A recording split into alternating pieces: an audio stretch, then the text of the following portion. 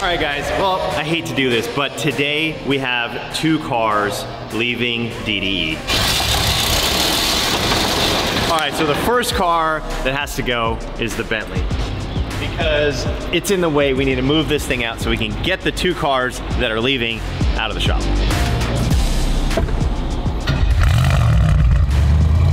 You know how it goes here. Sometimes we buy cars, sometimes we sell cars, sometimes we crash cars and buy a replacement.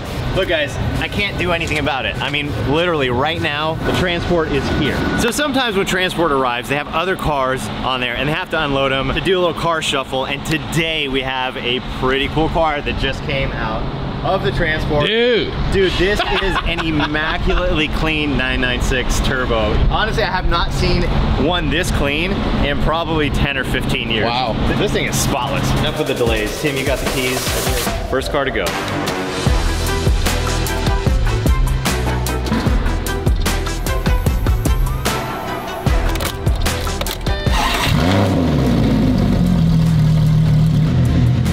Tim, how does it feel seeing this car get loaded? It kind of sucks. I really like this car, especially how it came out. I like the gold as arrogant and flamboyant as it is. It's really cool, especially in person. And a lot of people look at it. This is definitely one of the craziest cars to ever ride in. Not only because, well, it's a supercharged Gallardo. Yeah. Also, you're not hiding anywhere at all. It's also the rarest Gallardo. That's true. It's kind of sad. Kind of sad. All right, that's just car number 1. We have one more car that's leaving today as well. Tim, can I have the keys, please? Mystery key. Thank you. All right, and the second car leaving is the Mercy. So we just finished this car. We did a ton of work to it, a complete transformation, but there's nothing else we can do to it here, so it's time for it to go.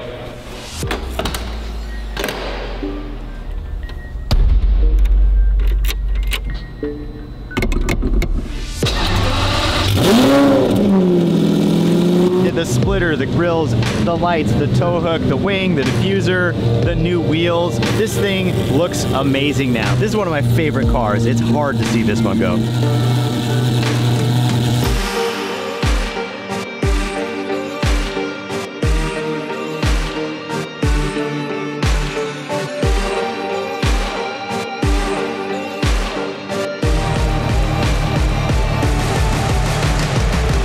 One good thing about the new shop and the new building is we have the whole block. So instead of having to block traffic and park this massive 5-car rig on the street, it's safe and it's super easy. Now he can take his time, no big deal. Nobody's behind him honking, rushing him, or anything. Super safe. That's so sick. Yeah, that's awesome. Dude, every time it gets me, it looks pretty cool. These trailers are so sick. You can just load the car up and the car can be low because this is flat level.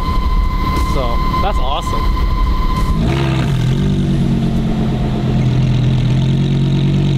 Say bye, Tim. Bye. All right, it's time for the Mercy. Doors go up. This car is so hard to load. It's deceptive because you look at the front end, but the back of the car is literally like a foot wider than the front. It's crazy. So yeah, lining up the front wheels could put you completely off the trailer with the rears. You admiring your work? I am. I'm like, man, this car even looks good from the bottom.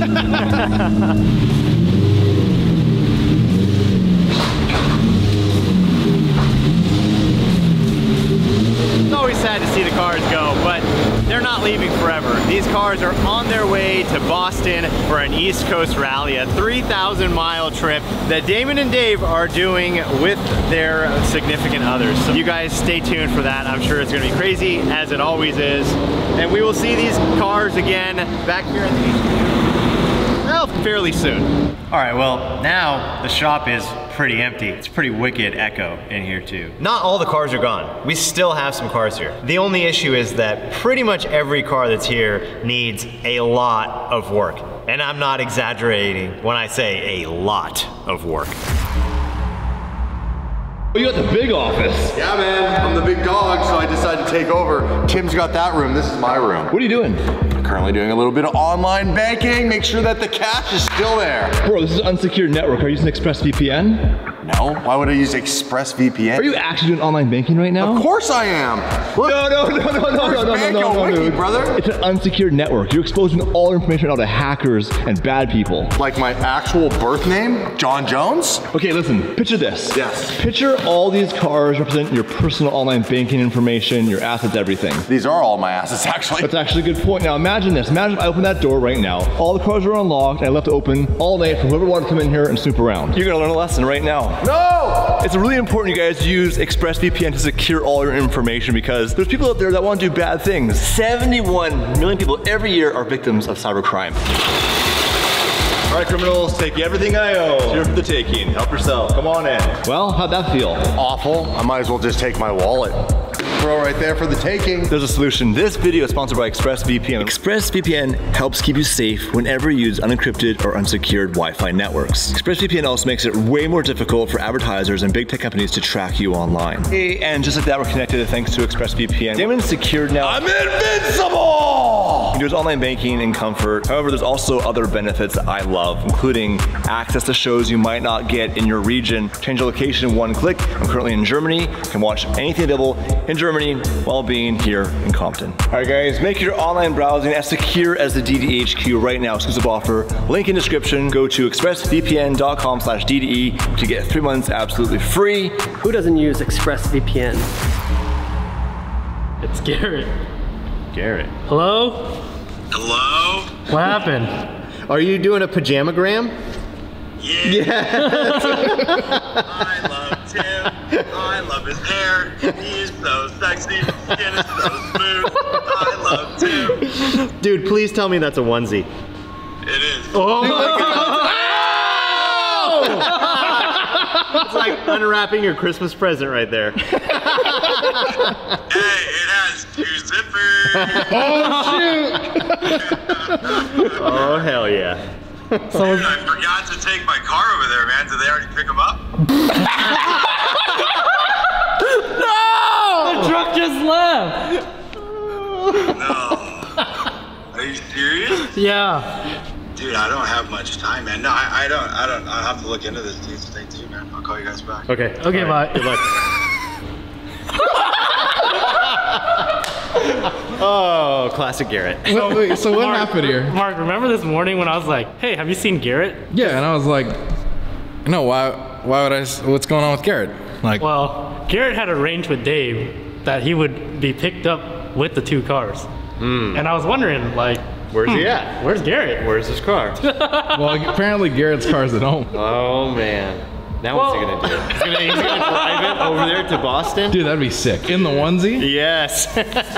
All right, well, Garrett figures out his transportation issues. We've got to figure out Damon's 599. So the other day when Damon was shredding the block, he literally shredded the rear bumper and the wheel on this car. The hit was actually so hard that the side curtain airbag went off. In a separate incident, he also got into the front end. He hit one of the plastic barriers. So the biggest issue with this car right now is the electric hydraulic power steering pumps that we put in it. These just don't make enough pressure for the Ferrari racks, which is completely different than any other car I put these pumps in. This has always worked well in every car I put them in, except for the Ferraris. So as far as I'm aware, that's all that's wrong with Damon's 599. Now, you're never 100% certain. I know things happen when I go home. On the weekends, obviously, there's a lot of stuff that they do back here, and they don't tell me about it. I just show up, things are broken. So who knows, there might be other stuff broken on the car as well.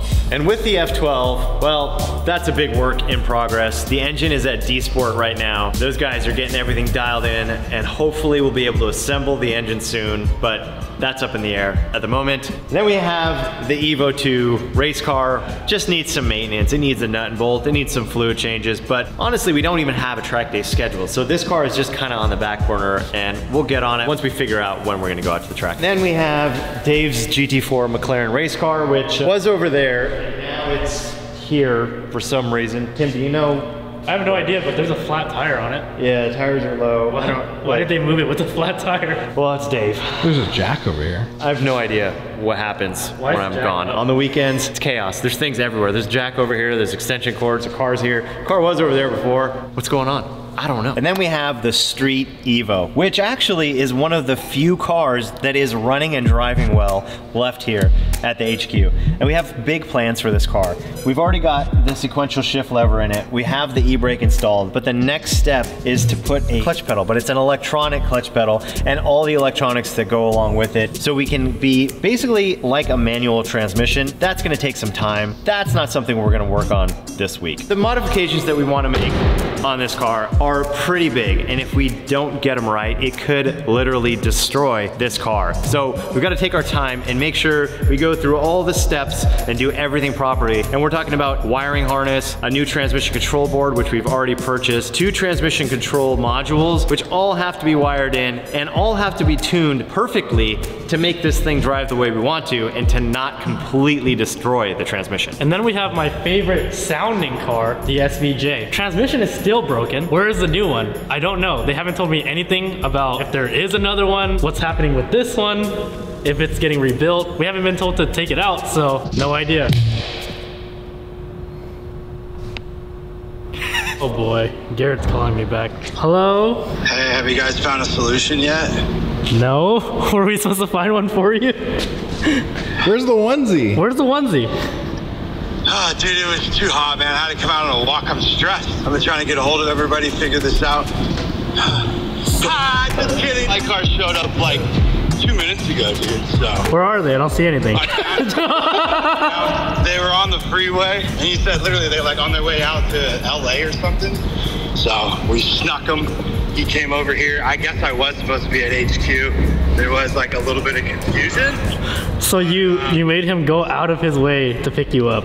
Well, no. I said that wrong. You're delaying our delivery.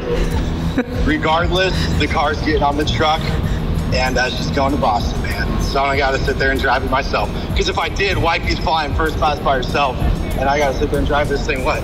Like 3,000 miles across country? Hell no. What car are you bringing, the Lambo or the Porsche? Or the Honda? Come on, dude, it's Lambros. Oh man. Oh gosh. We have almost all 4, generations of Lamborghinis going, guys. I gotta bring the Lambo. Do you guys want to see the sneak peek? I did one little change. You made a change? You watched it. Let's see it. So I'll call you back before it gets loaded on the truck. Okay. See the change. Make sure it gets on the truck. Bye.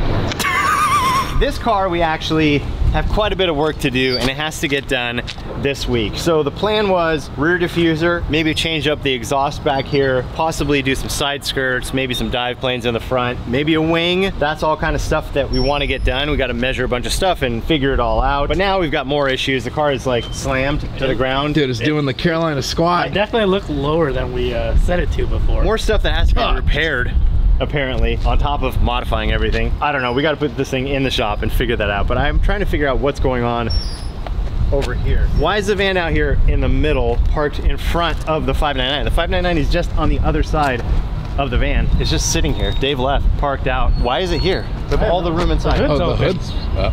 Tow hook's in it too. Oh, that was always on there. Was it? Yeah. Since when? Since forever.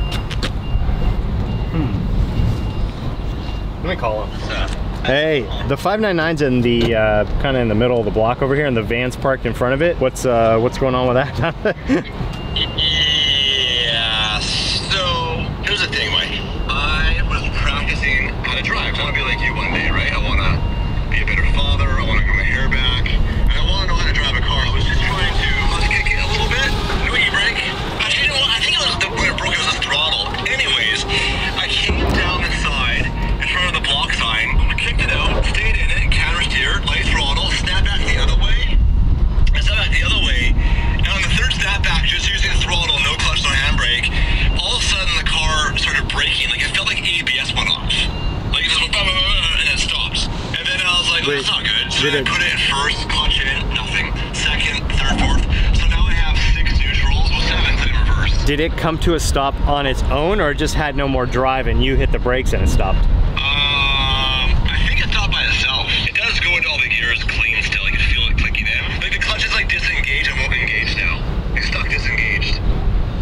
So the clutch feels like it's stuck on the floor? No, it feels fine. You could have broken the input shaft to the transmission, which is basically the torque tube shaft, right, that goes all the way through, or internally inside of the transmission. That could have broken. You also could have broken an axle, which is probably the best case scenario, but it's going to take some investigating to figure out what happened. Absolute worst case scenario, I destroyed that transmission. Yep. What's that transmission worth? But probably easily 10 grand used. Oh. Easily, yeah. It's my problem now. Yeah, it could be your problem or it could be your joy, depending on their mindset, right? Maybe it's a fun thing to do.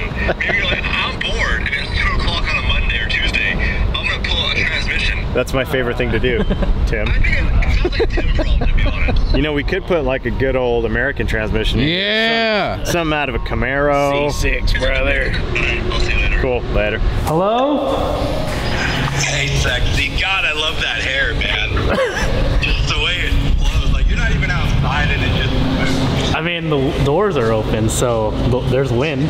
Are you flattered? Are you So, like, blushing? as I was about to show this, I was like, should I show it? I mean, Just show it. yeah? Yeah. What are you? Alright, here's a little teaser. Okay, what's the teaser? Oh, dang. New wing? Yeah, Performante. Where'd you steal that from? It fell off the back of a truck. I literally did steal it. There was a guy at a garden. Basically a personal. Wow. Yeah, look at you. Ooh, shiny carbon. So it's real? Mike's favorite. Shiny carbon. I mean, do you call a fake Rolex real? You know? I mean, No. No? It's called a fake Rolex and it's fake. Yeah. It's like fake perf, you know? But damn, look at that stance. Yes. Yeah. Yeah. Just like totally change the look. And then if you go from the front. Complete makeover. Yes. Wait, so what else? Wait, is that all you're teasing us? What else is done? Are those different wheels too? Oh, yeah. Mikey Mike hasn't really seen them. I haven't seen those wheels. Damn, look at that bling. Yeah, you know. Well, I'm glad your car made it somewhat on the trailer so far. Being loaded. Look at that. I'll appreciate Fly Car one last time. Let's check this out. You're not showing the fly car trailer though. Oh, yeah. Sorry. The best in the business, honestly. I mean, they made this process so smooth. Thank you guys for hooking me up with Fly Car. You're not in your onesie anymore. What the f? Yeah, what happened? Oh, dude, I had to get, dude, if my neighbors see me in a onesie at 2 o'clock in the afternoon, then I got some explaining to do. Kind of gives OnlyFans vibes if I had these kind of cars in my house. Yep. Stay tuned for that. Later, guys. Later. Well, guys, Garrett just plugged his OnlyFans. Yeah, join now. Apparently it's free forever, so.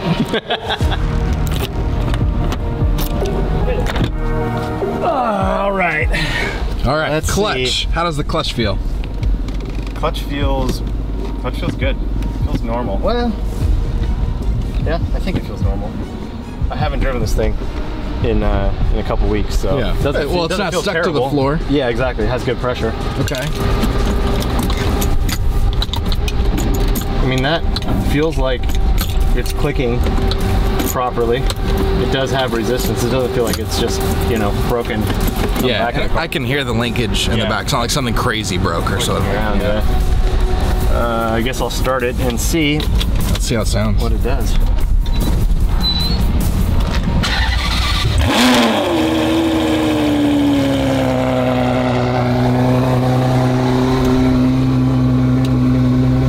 All right, so you got it in gear. E-brake's down. Yep.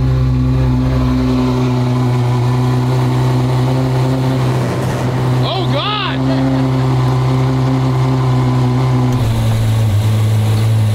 Nothing works. What are you thinking, Mike? 6th gear. Watch out. Huh. Interesting. It almost sounds like it's like the clutch is engaging though. Yeah, I hear something.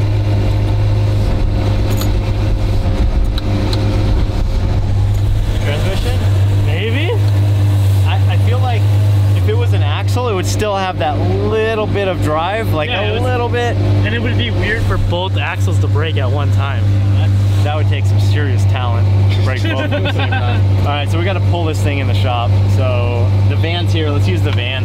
Okay. Looks like another project we've got here. Whether it's just going to be a repair or a complete upgrade, a new transmission, we'll find out soon. Keep going. Keep going. All right, that's good.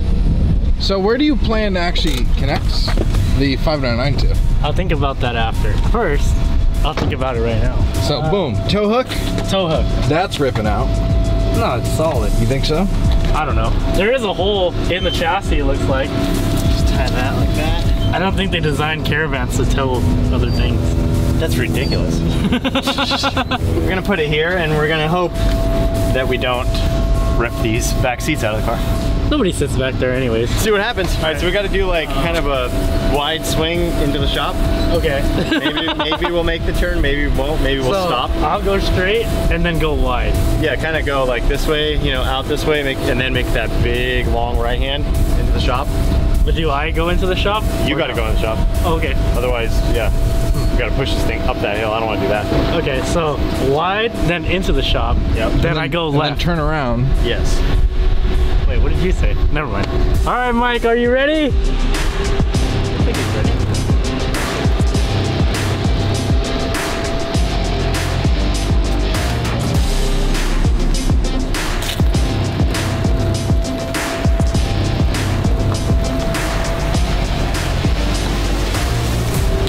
Why are you stopping, Tim? Tim, why are you stopping? Go!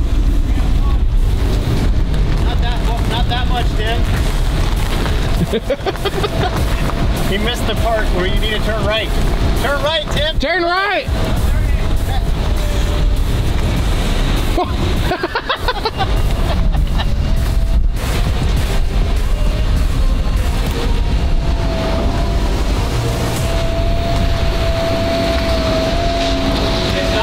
Stop, stop! That actually worked. And it went pretty smoothly. The trusty CGT. All right, well, we're gonna get this thing up on the lift and start the inspection, seeing what Dave broke. That guy's good at breaking things. He's always breaking shit. So what do you think it might be, Tim? What's your guess? I don't think this, but I am hoping that it's just a clutch. Even though it's still a lot of work to get to the clutch, I'm hoping that's all it is. Isn't the clutch brand new? Yeah, it is. You know, there's this thing called a break-in period that did not happen. How long is the break-in period on like a new clutch? I think it's like 500 miles. Oh, that's pretty big. Yeah. Yeah, definitely not. This did not get broken. Definitely not. It got broken. It got broken. Broken into pieces. Here's the possible failure points on this car. We've got the clutch, the flywheel, and the pressure plate that are located inside here. And then after that, we've got the input shaft that goes into the clutch, the drive shaft basically that sits inside of this torque tube that runs back here into the transmission. That's also another connection point. And then an input shaft in the transmission that runs through here. Gear sets, another intermediate shaft in the transmission. And then it comes to the back here where the ring and pinion are, because it's a transaxle. So we've got the ring and pinion, and then we have output shafts, and then we have axles that go out to the wheels. There's a lot of things that could have broken to make this car not drive anymore and have 6 basically gears plus a reverse that do not do anything. So first thing I'm gonna do is check the easiest thing to check, and that is the axles. Well, that axle is not broken. Oh yeah, this axle is broken. Really? Yeah, check this out. I'm holding the inner CV. So holding in place, it's spinning, and the only resistance right now is literally the axle boot. Axle boot, and at the end there's that clamp. That clamp is just dragging on the axle shaft, but the axle shaft has completely snapped. That's what it feels like, because the axle is staying very centered. It doesn't feel like the CVs, the bearings inside there failed. I think the shaft itself just snapped, sheared off. So I was wondering why you were spinning one side and this side wasn't spinning even the opposite way, if it was like an open diff or something. yeah, right. So if you have a limited slip diff and you turn a wheel, both of them should turn in the same direction. And if you don't have a limited slip and you turn it, it'll turn in opposite directions. This one's not spinning. And it is not spinning at all. And because of this limited slip diff that's in here, I think There is 0 preload left on it. Preload's basically how much clamping force it has without any force being applied to it. I think clutch discs inside of there are probably pretty worn. Normally with a good diff, you have one axle go bad, you'll still get some drive to the other tire. This is acting like a completely open diff right now with a broken axle where you have 0 drive because it's trying to basically put all the power out to that side that's broken because that's the path of least resistance. Same reason why you're going around a corner and you get on the throttle and that inside tire spins, or you're in the wet. You hit that wet patch and you get that one tire to spin. Well, that's because it's trying to put the power to the least resistance. That is the least resistance right there. No resistance. The broken axle. No resistance. Well, that's easy. Hopefully that's all it is. Well, that's easy. I mean, it's a Ferrari axle, so I'm sure it's gonna be thousands and thousands of dollars, but at least it's not gonna be a big job for us. So that's good news. How did the axle break though? One way that, not from experience, that this could happen is you're on the handbrake and then you forget you're on the handbrake and you drop the clutch full throttle. Yeah, or your timing is just a little off. Your handbrake is still on and you pop the clutch and then you let the handbrake go. That little split second of timing means those rear wheels are completely locked with the brake calipers as hard as they can, and then you try to put power down and something's got to go, and that was the axle. So when he said he was learning how to drift. Oh, he was learning. He learned something. But did he though? I don't know. He didn't. A broken axle is probably the best case scenario for this thing being broken. I'm not gonna go to the dealer for this. They're just gonna be way too expensive. Let me see if I can find a used axle here. Save some money, maybe even get it a bit quicker. So I'm gonna tell Dave the transmission is smoked. We're gonna have to pull it apart, tear it down, and see what's going on with it. But it's just an axle. I'm gonna replace the axle, and then when Dave gets back here, I'm gonna let him stress for weeks because he's gonna be on the rally, he's gonna be gone, but the car's gonna be fine. It'll be back up and running and driving. So when he shows up, I'll just do some donuts around him or something when he walks in the parking lot. That'll be, boom, found one. Nobody tell Dave. You guys have to have our back on this one. All right, 750 bucks, 35 bucks shipping. All right, axle has been ordered. That should be here in a few days. Not a big deal after all. We'll get this thing back up and running as quickly as possible. All right, well that was a big relief that the 599 only had a broken axle, and we can get started on the Bentley project. We've already got a lot of stuff done to it, but we're about to take it to the next level. Starting with the front of the car, the first thing we need to do is make a new grille. So we're gonna do a mesh style grille, an aluminum frame around it, powder coat that black. That's gonna give us a much more racy look. Next thing we wanna do are some side skirts. The side of this car just looks really soft. These curve in a bunch. It doesn't even make the car look low, and the car is actually very, very low. So I think we need to build some side skirts that come out, a little shelf with maybe a little kick down. I think that's gonna add a lot to the looks of the car visually from the side. We need to do something about the exhaust. We gotta do something to make the back of the car look better, and I think that's gonna require a diffuser. I'm not sure exactly how we're gonna do it yet. We've got the parking sensors, we've got this light back here. I don't really wanna remove those things. I wanna keep all that stuff there. So I think we can cut the bumper off down here, cut it around here, get rid of these tips. I'd love to do a center exit exhaust. That'd be pretty sick. I don't know if it's feasible yet. We gotta pull this stuff apart, pull the under trays off, and look and see what's going on down there. But all that stuff, I hope I can get a center exit, because that's gonna look sick. And then maybe a chassis mounted swan neck wing. So it can really look like the race car. Yeah, because with all that aero, this little dinky wing, yeah, I don't think it's... This thing looks like a joke. Yeah, it's cute. Yeah, I feel like this needs to be put in the down position and left there. A big wing, diffuser, some dive planes in the front, some side skirts, a grill, and then obviously a new livery. This car is going to be the next car that we transform completely in a week or so here at DDE. Now, Mike, if you asked me, which you didn't, I think these are the uprights you got to put on this car. The ones off of the Evo 2 race car. True Swan. Just get the Evo wing and put it on the Bentley. It's such a different car though, it just won't work. Because no, just make it work. Just make it work. But it's gonna be no, Mike, just make it work. But it's gonna be on the trunk lid. I think it has to come out from the bumper here. Oh, you're ridiculous. Come up, and then I think it needs to wrap forward and then come back. Yes, that's how they do the swan neck mounted wing. So oh, we gotta put a hinge though, so he can open his trunk. That's the tricky part, is making this all actually functional. One of the things Dave likes most about this car, that the interior is so nice. It's got a massive amount of trunk space. So if we put a big wing on here where the trunk's not usable anymore, I think he's gonna be kind of upset, but we'll get it done somehow. We'll do it anyway. We'll do it, doesn't matter, really. Hello, sir. We got the 599 up on the rack. We looked at it, and it's not looking good. I think the transmission is completely smoked. we're just gonna have to tear the thing apart and tear the transmission apart and see what's going on in there. That sucks. And we'll pull it out of the car, we'll crack the case open and see what's going on. I don't even know if parts are available for those transmissions, but yeah, we gotta open it up and see what happened. Daddy broke his Ferrari. What does that mean? It means Daddy has to put more ads in this video.